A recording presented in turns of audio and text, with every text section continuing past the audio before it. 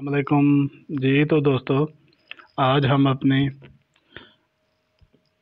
Video series MQL4 के सिलसिले में हाज़िर हैं और हम आज देखेंगे एक वीडियो जो कि हम पहले भी इसकी एक वीडियो बना चुके हैं। सेकंड वीडियो है और ये स्क्रीन पे जैसे आपको नज़र आ रहा है कि नेवर लॉस स्ट्रेटजी, जो कि मैंने इससे पहले आपको बयान की थी कुछ दिन पहले। इससे पहले एक वीडियो थी इसमें ये वाली। तो इस को जब मैंने डायग्राम की मदद से आपको समझाया था कि इसमें किस तरीके की मूवमेंट होती है और हम उस मूवमेंट को किस तरीके से प्रॉफिट में कन्वर्ट करते हैं। अब ये वाली जितनी भी पॉइंट्स हैं पहले उनको लिख लेना होता है। ये चीज़ ज़हन में रख लें कि कोई भी दुनिया का काम करना हो तो उसको हमेशा इस फार्मूले के साथ अपनाएं, तो कभी ना आप वो चीज़ भूलेंगे ना कभी आपसे कोई बड़ी मिस्टेक होगी।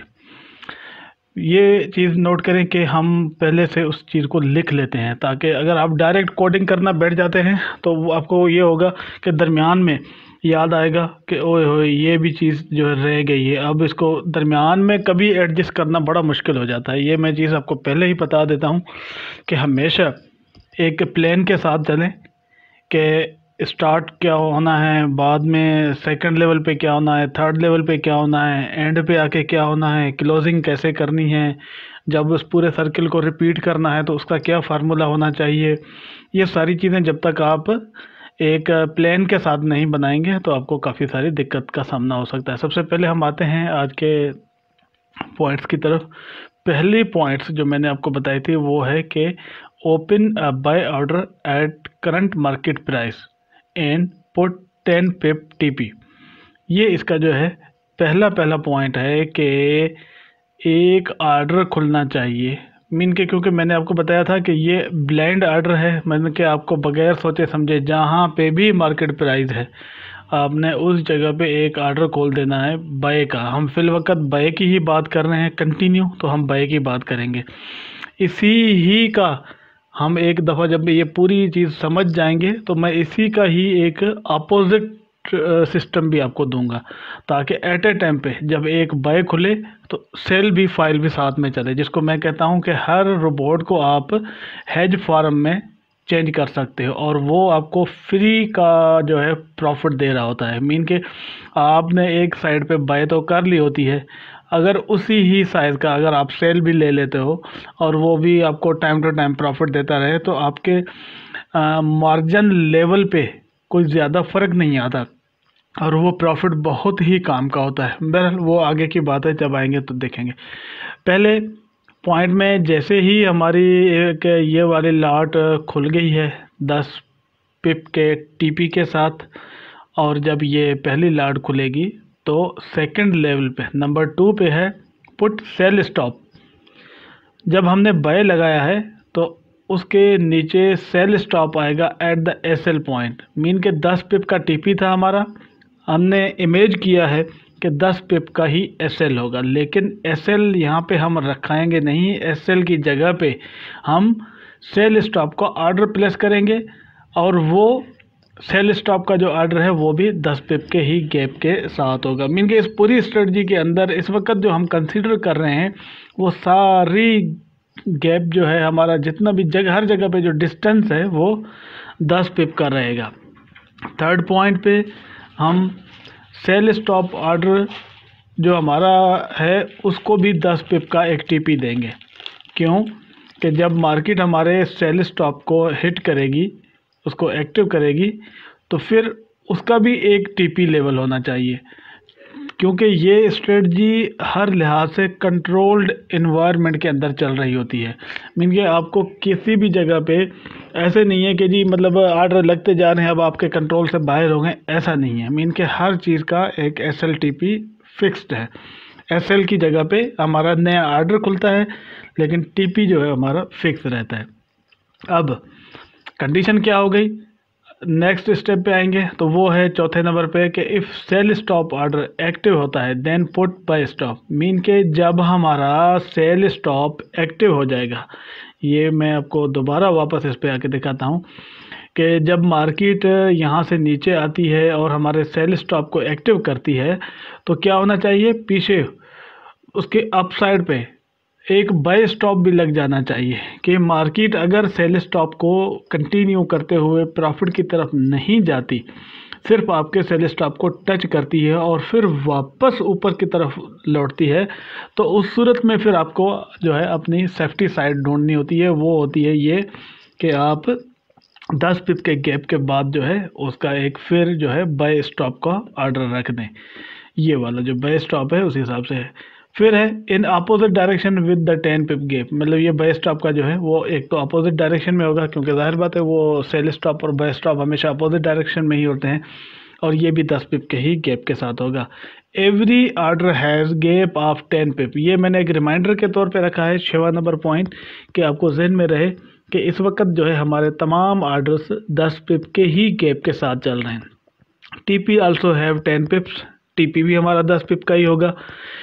8वें नंबर पॉइंट पे आएंगे, in place of A cell put a pending order. ये वही चीज़ है जो मैंने पहले आपको बयान की थी कि हम एसएल की जगह पे, जो कि एसएल भी 10 पिप का ही होगा, हम एक पेंडिंग ऑर्डर रखेंगे। 9 नंबर पॉइंट जो है वो है कि एनी टाइम टीपी हिट्स, जब भी हमारा टीपी हिट होगा, दिस सर्किल एंड्स, मीन के ये पूरा सर्किल एंड हो चुका होगा। उसके अंदर चाहे एक लाट खुली हो, चाहे 2 लाटें हों, 3 हों, 4 हों, XYZ कितनी भी लाटें खुली हों, जब भी हमारा टीपी हिट हुआ, सारा का सारा जो है चार्ट जितने भी लाटें खुली हुई थी क्लोज हो जाएगा। और क्या है कि ends and the start a new circle from the first lot, mean के पुराना सर्किल पूरा कंप्लीट हुआ। जाहिर बात है वो जब टीपी पे क्लोज होता है तो हमें प्रॉफिट में ही क्लोजिंग होती है, और फिर एक नया सर्किल शुरू हो जाता है पहली लाट से। तो ये मैंने पॉइंट्स जो है लिख लिए हैं ताकि मुझे जब मैं इसकी प्रोग्रामिंग करूँगा तो मुझे ये चीज़ें बार बार रिपीट करनी पड़ेंगी। अब ये सेकंड स्टेप मैंने पूरा कर लिया, हम आते हैं थर्ड स्टेप जिसको हम कहते हैं फ्लो चार्ट। ये वाला जो है हमारा फ्लो चार्ट कहलाता है। हम इसकी मदद से प्रोग्राम का जो फ्लो होता है हम उसको देख सकते हैं, उसको कंट्रोल कर सकते हैं कि किस जगह पे हमारी जो है कौन सी चीज़ रखनी है। मीन के हमारा बाय का सिस्टम कहाँ पे होना, सेल का सिस्टम कहाँ पे होना है, और सेल स्टॉप बाय स्टॉप कहाँ पे आने हैं, इनके टीपी, इनके सेल, इनकी जो सही पोजीशंस हैं वो हमें फ्लो चार्ट से मिलती है। मीन के इन केस में फ़्लो चार्ट को दूसरी कंडीशन में मैं ऐसे भी बता सकता हूँ कि जब प्रोग्राम हमारा रन हो, हमारा ये रन हो, हमारा एक्सपर्ट एडवाइज़र जब चले, तो उसके अंदर जो कंट्रोल है वो किस फ़्लो से चलेगा, किस सिस्टम से गुजरेगा, किसको ऑपरेट करेगा और कहाँ पे जाएगा, उसी को हम देखेंगे। फ़्लो चार्ट में बड़ा सिंपल है। सबसे पहली स्टेप जो है ये वाली, इसको देखें, मैं दोबारा आता हूँ। ये वाला जो हमारा पहला स्टेप है, ये वाला, ये हमें बताता है कि जी एक बाय का ऑर्डर करंट मार्केट प्राइस पे 10 पिप के टीपी के साथ और एक सेल स्टॉप खुल जाएगा। मीन के 10 पिप का गैप जो है वो दरमियान में रहेगा, एक सेल स्टॉप खुलेगा, एक बाय का ऑर्डर खुलेगा करंट मार्केट प्राइस पे और एक टीपी खुल जाएगा। ये 3 स्टेप खुलेंगे, ठीक है। 3 स्टेप खुलने के बाद 2 कंडीशन हो सकती हैं मार्केट की। एक कंडीशन ये है जो ये वाली यहाँ पे देखें, ये बता रहा है कि मार्केट ने यूं जाना है और वापस ऊपर टीपी को हिट करना है। टीपी हिट होगा, मार्केट वापस घूम के उसी लेवल पे आ जाएगी, मीन के दोबारा उस सर्किल को कंटिन्यू करेगी। लेकिन अगर मार्केट टीपी की तरफ नहीं जाती, आपका जो सेल स्टॉप लगा है उसकी तरफ जाती है, तो फिर क्या होगा कि एक तो सेल स्टॉप एक्टिव हो गया, सेल स्टॉप जैसे ही एक्टिव हुआ तो हमारा टीपी जो है उसका 10 पिप का भी एक्टिव हो जाएगा, और एक बाय स्टॉप जो है वो भी ऊपर की तरफ लग जाएगा। मीन कि ये 3 स्टेप जो है एक साथ कंटिन्यू होंगे। एक तो सेल स्टॉप का एक्टिव होना, 10 पिप का टीपी का एक्टिव होना, और बाय स्टॉप जो है उसके अप साइड पे लग जाना, ये लगना है। अगर ये वाली कंडीशन लगने के बाद फिर एक स्टेप तो ये है कि मार्केट दोबारा टीपी की तरफ चली जाए और आपको टीपी हिट करवा दे। जैसे ही इसने टीपी हिट करना है, वापस मार्केट ने घूम के पहले स्टेप पे चले जाना है। अगर इन केस ऐसा नहीं होता। यहाँ से मार्केट डायरेक्ट एसएल की तरफ निकलती है, तो ये वाला स्टेप हमारा अगला आएगा। ये हमें अगला स्टेप क्या कहता है कि जी ये वाला जो आपका बाय स्टॉप था वो एक्टिव हो जाएगा। यहाँ पे बाय स्टॉप एक्टिव होगा, उसका 10 पिप का टीपी एक्टिव होगा और एक सेल स्टॉप खुल जाएगा। सेल स्टॉप खुलने के बाद दो कंडीशनें फिर हमारा वेट कर रही हैं कि एक तो या तो मार्केट टीपी की तरफ चली जाएगी, नहीं गई तो दोबारा एसएल वाली साइड पे फिर जो है हमारा सेल स्टॉप एक्टिव हो जाएगा, 10 पिप का टीपी और एक अगेन बाय स्टॉप एक्टिव हो जाएगा। अच्छा, ये चीज़ नोट कर लें कि बाय स्टॉप और सेल स्टॉप एक पोजीशन पे ही लगेंगे, चाहे एक खुले या 10 खुले, लेकिन मतलब जो पहला बाय स्टॉप या सेल स्टॉप खुला हुआ है उसी सेम लोकेशन के ऊपर जो है आर्डर खुलते रहेंगे खुलते रहेंगे खुलते रहेंगे। एंड पे जाहिर बात है मार्केट ने किसी एक डायरेक्शन में तो मूव करना ही करना है। जाहिर बात है पूरी ज़िंदगी मार्केट एक जगह पे रुकी नहीं रहती, और ये क्योंकि गेम सारी 10 पिप की होती है, मार्केट 10 पिप कहीं ना कहीं आपको मतलब जो है अप या डाउन का मूवमेंट दे ही देती है।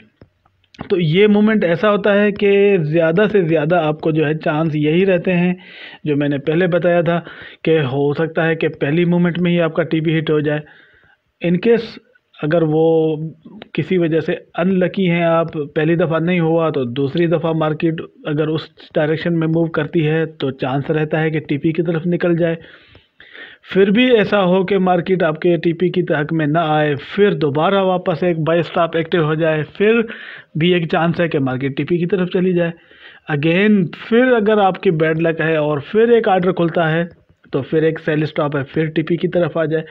मीन के हर नए आर्डर के एक्टिव होने के बाद आपका 10 पिप की मूवमेंट आपको मार्केट से एग्जिट भी करेगी और आपका टीपी भी हिट करवाएगी। मीन के आपके जितने आर्डर खुले होंगे सारे के सारे क्लोज हो जाएंगे और अगेन आप फ्रेश न्यू कंडीशन में बैठेंगे। और जितने आर्डर ये खुल चुके होंगे उन सब का जो है, एक तो जो 10 पिप का हमने रेशियो बनाया है वो, और दूसरा आर्डर साइज़, जो कि आपका दो तरीके हैं। आप आर्डर को फिक्स भी कर सकते हैं और मनी मैनेजमेंट वाले फार्मूले के साथ भी चला सकते हैं कि जितना आपका अकाउंट ग्रो करता जाए उस हिसाब से लॉट साइज़ भी इंक्रीज़ होती जाए। एक तरीका ये होता है। दूसरा तरीका ये होता है कि आर्डर फिक्स कर दें। मिसाल के तौर पे आपने आर्डर की लॉट साइज़ जो है वो 0.01 फिक्स कर दी है कि एवरी टाइम जब भी आपकी स्टार्टिंग हो पहली लॉट हमेशा यही खुलनी चाहिए, सेकंड पे फिर उसी हिसाब से ये इंक्रीज़ होता जाए। मैंने कल भी एक चीज़ आपको बताई थी कि इंक्रीजिंग का जो रेशो है वो नेचुरल नंबर जो है 1 2 3 4 उसका स्क्वायर रूट बनता है। अब ये स्क्वायर रूट जो है ये तो जो जेन्युइन स्ट्रेटजी है उसके अंदर दिया हुआ था।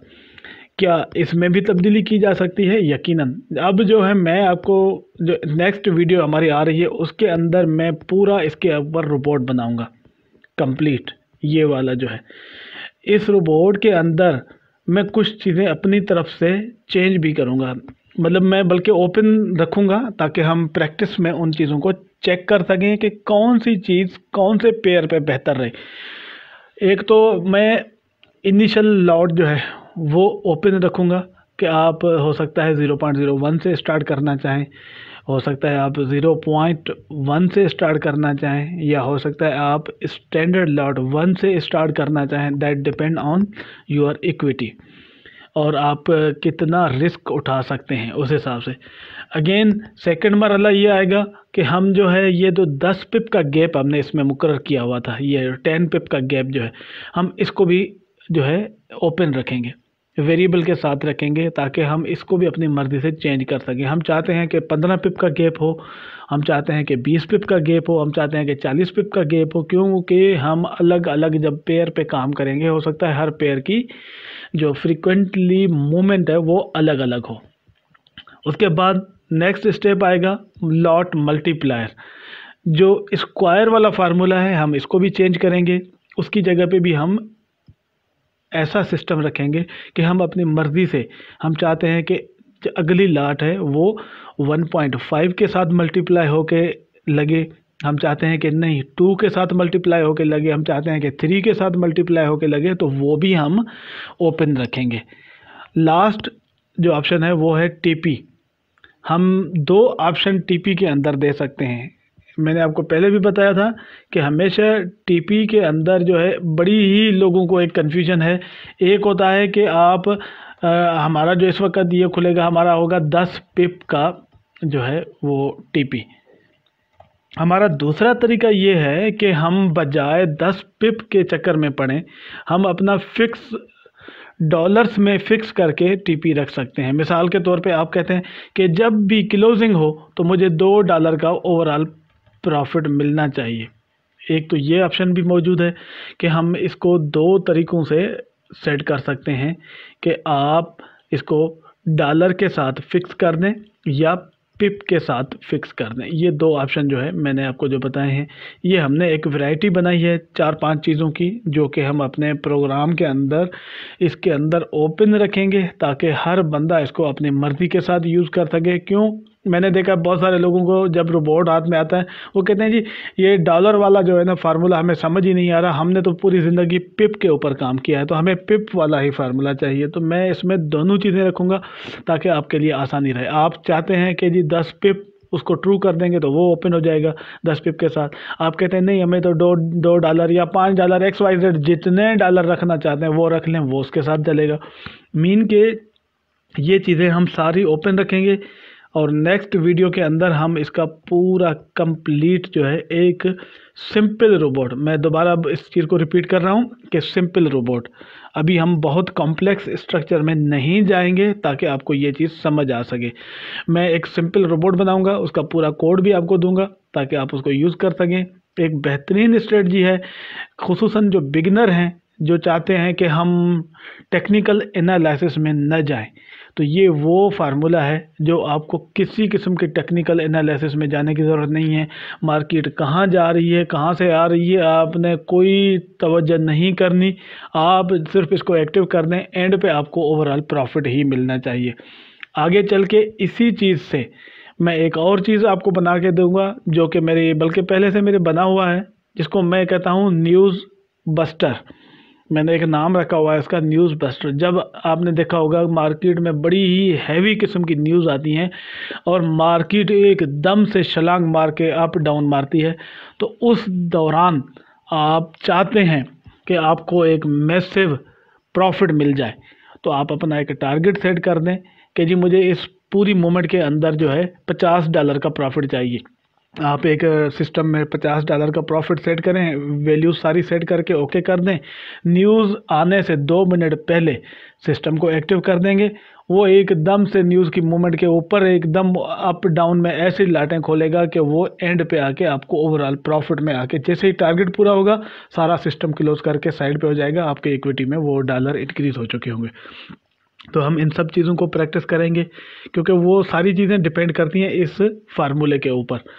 तो इनके ही इंशाल्लाह मज़ीद और चीज़ें हैं, इसके अंदर बहुत सारी चीज़ें आती हैं।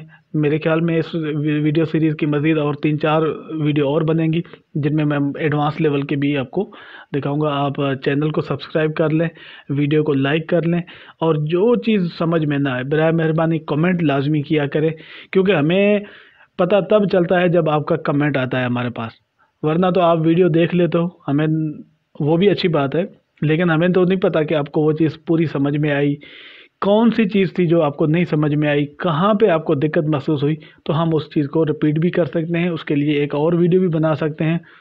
Thank you for watching. इंशाल्लाह मिलते हैं अगली वीडियो में।